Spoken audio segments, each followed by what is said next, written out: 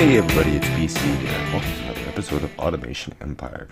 And I've been keeping an eye on things here, and as you can see, we're already out of iron and coal already, which means we're gonna have to start getting some, getting our production increased. We can actually do that now. As you can see, we have a fair amount of science, and if we go up to our research, we actually have enough to unlock the Waterworks, which we are going to do as soon as I claim the research. We do actually have research ready to go. I just never claimed it yet.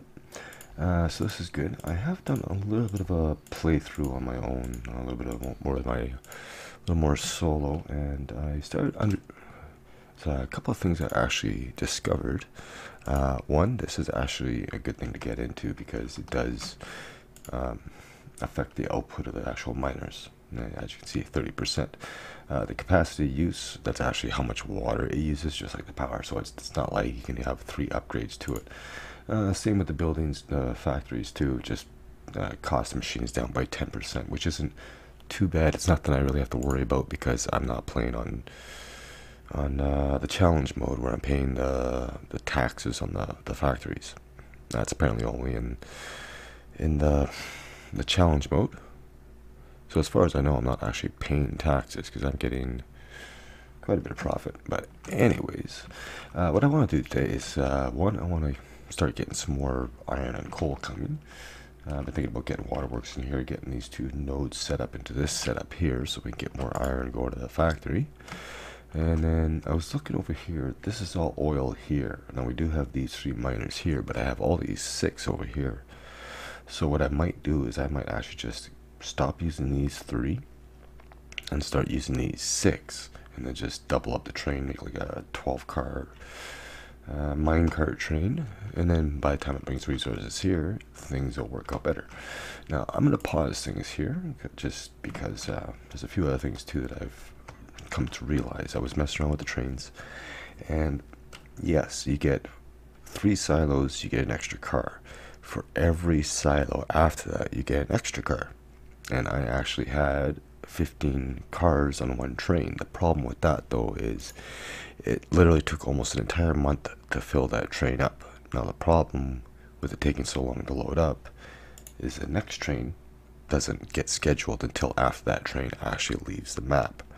So yes, you're moving a lot more goods out, but you're only getting 1 train a month, whereas if you do 4 or 5, you might get 2 trains out a month, which is okay if you're only running 1 line. Today I want to try to get 4 lines going in here if I can.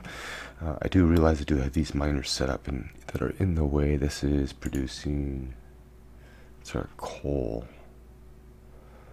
Could actually get rid of this and then just depend on these 2 over here. Just have a much bigger supply chain coming, maybe even 2 lines. But down here, this is a question, because there's only certain places you can place rails. I want to see if you can actually place rails over top, and you cannot. You go right up to it. That's a shame. So now the question is, where's it gonna go? I do know I gotta get the Waterworks going, but I want to try to figure out what I want to do with the mining first. So I do have a layout of what I'm going to do with the silos, and this is how it's going to be done. I'm not going to worry about the track, but what I'm going to do is I'm going to be having each tank or each silo connected to a tank, and just a small tank like so, and then on the end of the tank is going to be an input. Let me get the minecart track coming through like so. I'm probably going to have 6 silos on each one. And then the first one I'm going to set to skip the first 5. The second one is going to be skipping every 4. Actually, how would that work? I was hoping there was going to be a way that it'd be able to... See, I don't know if this is going to skip empty cars or not, because I know it'll skip full cars, but if I say every other car and it's only got the 3rd one in, is it going to skip that one, or is it going to take because it's technically the 3rd, or however, I'm not too sure. We'll figure it out, but that's why we just gotta get more steel produced. But anyways, the spacing on that actually works out perfect, because then we can get not that. Hang on, I'll be there in just a second. What was it, 2 spaces? Yeah, 1, 2. So if I have 2 spaces apart, I can get in here, get another one of those, another one of those. That's not where it's going yet, but like so, and that gives just enough room to actually get the minecart through as soon as I get back onto it. But you know what I mean. So in that way, that's 2 lines there. I want to try to get 4 lines going. The only issue I'm going to have is actually fueling these lines, or like supplying them, because I'm going to be having rails going through like so. Oop. Not curving through, but like that. So I got to be able to find a way to get a minecart in here to supply this. And the only way I could really think of is at one end. I've been thinking about having 4 separate minecart lines to supply this. Hang on. Brain's not working here. There we go. Yeah, so I'm thinking about doing a 3 like so. Actually, that's going to be facing the other way, but you get the idea. Now, since I have... Is that going to be enough room?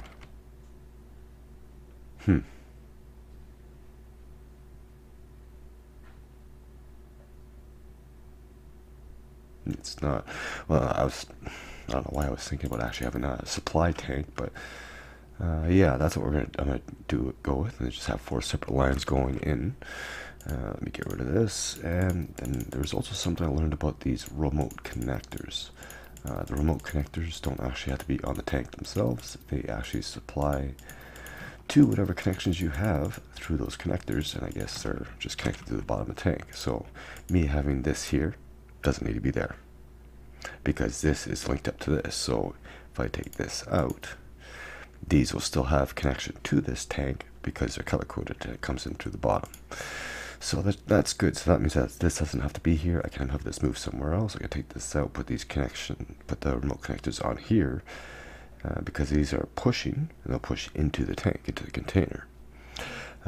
So now what I want to do is I actually want to start moving things around, because I want to try to, well, let's actually get the ore production going first. But on my playthrough, I actually flip these around, and because the way the connections are, it actually works out where you can have them sort of overlapping, so I can almost get like 30% more of them in here. And that's what we'll do. We'll definitely got to get the ore being produced a little more. But yeah, let me figure out where the rails are going to be and what I'm going to do about these miners, and I'll bring you back when we're ready to go. Okay, so I was looking at it, and it seems like this is actually going to work. There'll be 2 of them here. I'm going to take these miners out, because if I put the 4th silo there, it'll give me 4 train lines. 1, 2, 3, 4. You can take these out. The train track will actually go right in between. You can have the exit, the entrance here, the exit over there.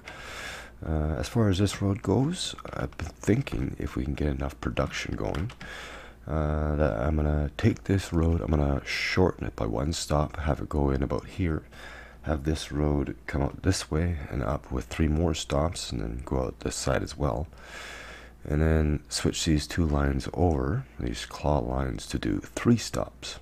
Now, I don't think I can actually do 18 claws yet. Hang on, let me see if I can get a track here. There we go. So no, I can't. What's the research going to cost for more claws? I want 6 more. It's 450,000 research. It could be doable. Maybe. We'll see. Definitely want to focus on the trains though, just because we can get so much out, especially if I can get... I figure if we can get 6 cars on each train, we'll maybe be able to get 2 runs of trains through. That's a lot of goods. I think each one was, each car was like 100 kilos, if not more. But anyways, so that is where our rails are going to be, so we can take that out. Let's go work on the coal line up here. Let's see what we can do. So I want to capture all 6 of these and put them together. So let me do that, and I'll be right back. Okay, so here's what I got. Well, actually, I've got this one over here. This is basically going to be, it's a little bit of a mess, but hey, I have money, I can spend it. Oh yeah, that's going to go the wrong way. We want that one there. We'll have this one here. I actually forgot to set this one up, which is no big deal, because is really simple. One cart, there we go. So this one has two. So these two miners are going to feed into this tank here, which feeds into these carts, which goes into this tank. This one goes into here. This one goes into here, which goes into here. This one goes into the minecart, which goes into here. This one goes into here. This all gets pumped into this tank, which goes into this tank, which goes to here. And this is the loading cart to go, loading pipe to go back to the factory. So then it's just a matter of putting the rails in. And I've been thinking about actually trying to double track this so it actually goes back on the same track, or not the same track, but loops around. That's the word I'm thinking of. Yes, something like this. And that's actually zoomed out too far to actually grab the stuff. I didn't leave myself enough room. And then so basically do something like this. So when it gets to this point, because the train's going to be so long, at least it'll be already to about here by the time it's done, so it continues on instead of going all the way out here and having to carry the extra distance back. Costs extra money to do, but it definitely saves you time in the long run.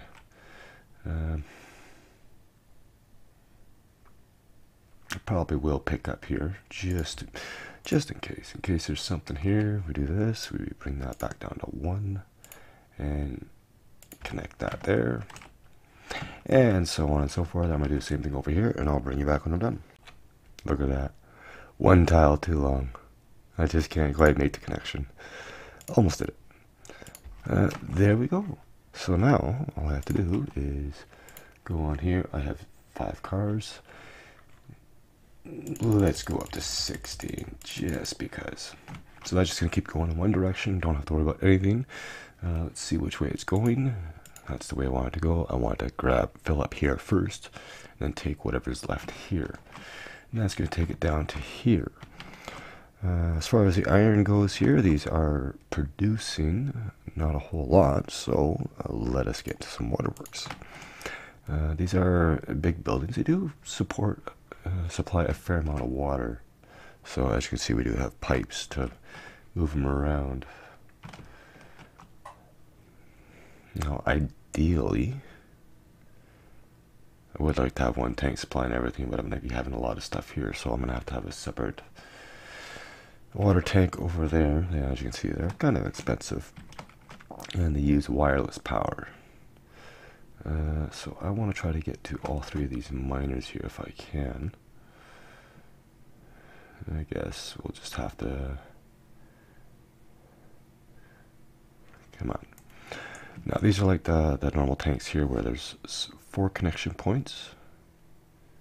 Really? You won't let me go there? Alright, fine. We'll have to tuck it in right back here. Now this is an interesting pipe setup. I'm going to go with this one here because I have to get through. But as you can see where it's going to connect. Now I'm going to go straight this way. I can connect right to this one. Perfect. So that one will connect through.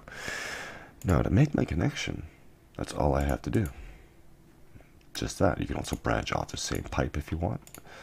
So it's quite versatile in what it can do, or for getting stuff around, which I'd like the transfer pipes to be able to do that, but that's not the case. Anyway, and then we go on the other side here. We'll get that connection here. We'll bring it up. We have to go up and over the track. And this is only one height, so we do like so. And I was pushing the wrong button to change my zoom. But same thing like the tracks. Once you bring it up, you get up to here. And then I think I'm gonna have to actually go like this, just to actually get this to work in there. Oh, that's not gonna fit there. I'm sure I can leave an open pipe, but might as well close it off. There's no reason for it to be open. It's the only thing that's gonna be connected to it, like so. And there we go. So now, as you see, it says 11 seconds. As soon as it finishes this cycle, it'll drop down to 8 seconds. So we're producing faster iron. That'll be the same with the coal too. The coal will go down to like 6 seconds or something like that, or maybe 8.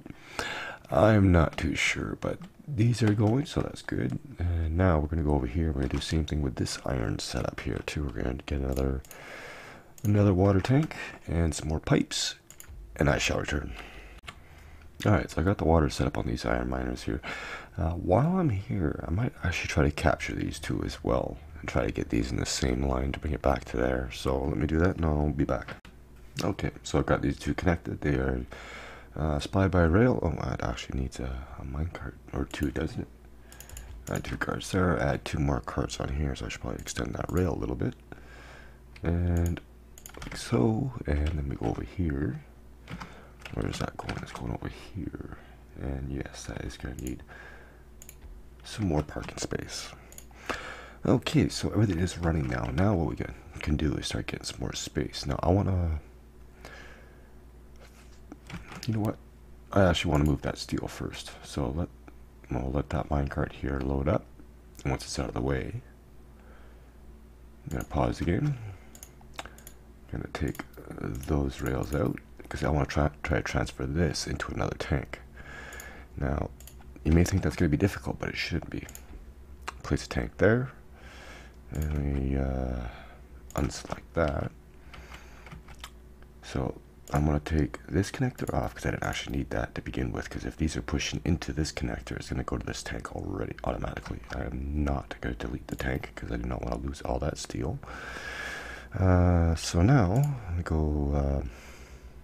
we want this. We do an output here to the green connector. Oh no, we're creating an infinite loop. That's okay, because we're going to uncolorize that. We're going to colorize this one. And so now, as you can see, it's steel. It's got 94 in it. It's got 93.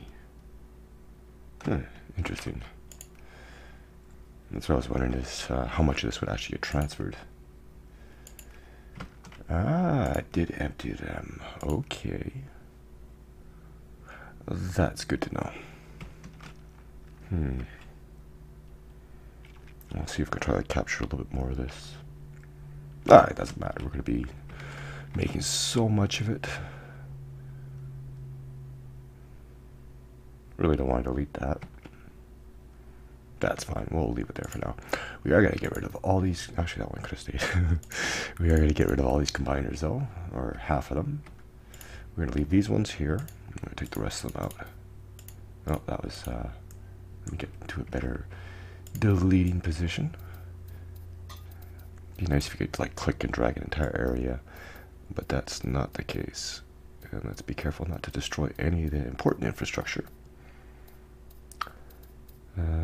That creator will have to move, or crate maker.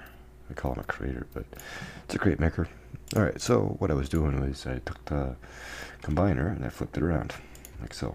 Actually, that's not in that spot there. It should be right here, but the crate maker is in the way. Let's actually delete that. And I was over here. Yes. So if I go like so, I can actually go in one more, I think.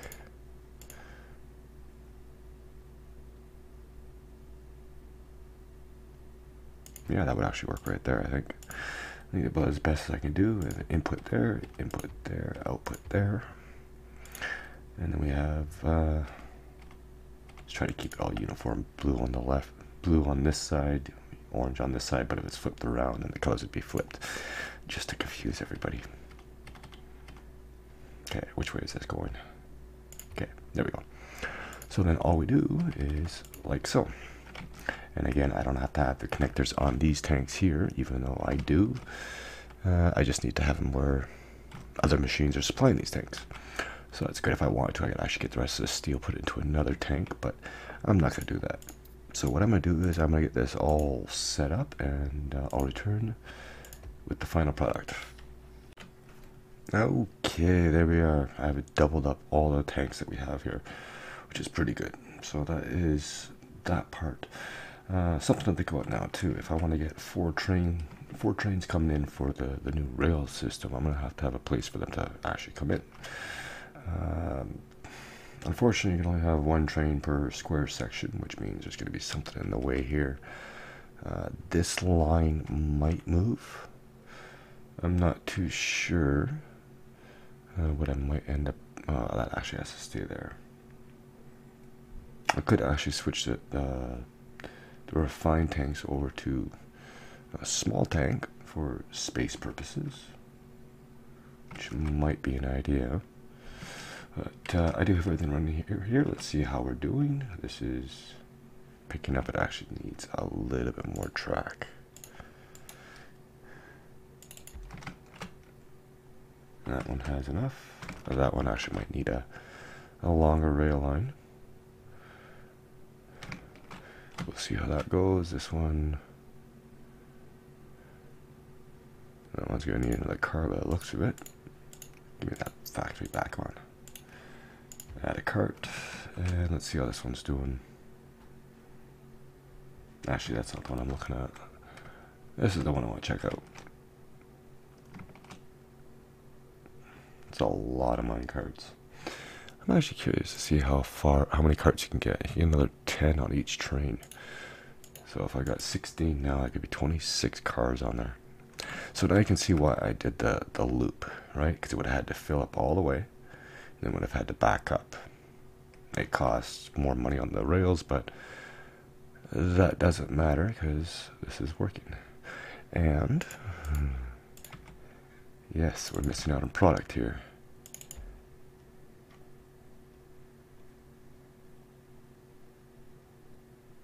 You would think that the mine carts would somehow work out with the tracks. And that's good. That's picking up a nice full train load here with plenty to spare, and we're not even fracking over there. This, we're actually starting to get a nice surplus building up. I would say it'd be worthwhile to do a loop around, but I'm not too worried about it because we do have this line here. We can always add a couple more cars on there if we need to. The steel is backing up, so we'll have to deal with that eventually. I want to see how this does. Oh, okay, we don't have that much in here, so it's not that big of a deal. We are all water connected here. Okay, it's all filling up. Alright, that's actually one thing I forgot to do, and we're going to do that right now. This will be really easy to do. We are going to hook up water to our factory. Not that it actually matters, but there we go. Just plug it right to the side. Well, you got to connect it to the pipe first. And there you go, water connected. Just means we're costing 10% less to run, which really doesn't matter right now. Okay, so that is going. So the next step is going to be, see how this goes. Might have to get some more refineries going.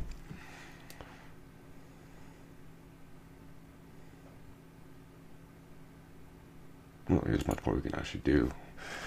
We are producing a lot of steel. We got to get that moving. So yeah, let me figure out the next plan of attack here, and I'll bring you back. Alright, well, I was just looking at the time here, and I think it might be a good place to call it before we get into more of these really long episodes. I think next one we're gonna save the rails for the next one. We're gonna start getting all this laid out. We'll get rid of these miners, and we'll try to figure out what we're gonna do with the mine carts. I'm thinking about setting up a couple more tanks down the line, have them connected, and basically dump this tank into those tanks and get some room. I do have this cart here, this line here I have to worry about, but this is technically for this coal line. So if I decide to get 4 lines going in through here to feed the trains, which just happens to be here, then I can get this out of the way. I might have to have one mine cart on the ground coming in and one coming into the second floor, and then work its way through. But I should be able to get enough room if we have to just have a spot where the mine cart comes in and exit out the door and just has a track going down here while it loads up. Then that's what we'll have to do. But yeah, we are definitely running. We're not building anything up in here yet because, you know, we got to get these things all filling up, and they're actually churning out steel at an alarming rate, and we're not actually shipping it out, so we got to get on that in the next one. Anyways, thank you all so much for watching. I hope you enjoyed, and as always, I'll see you in the next one. Later.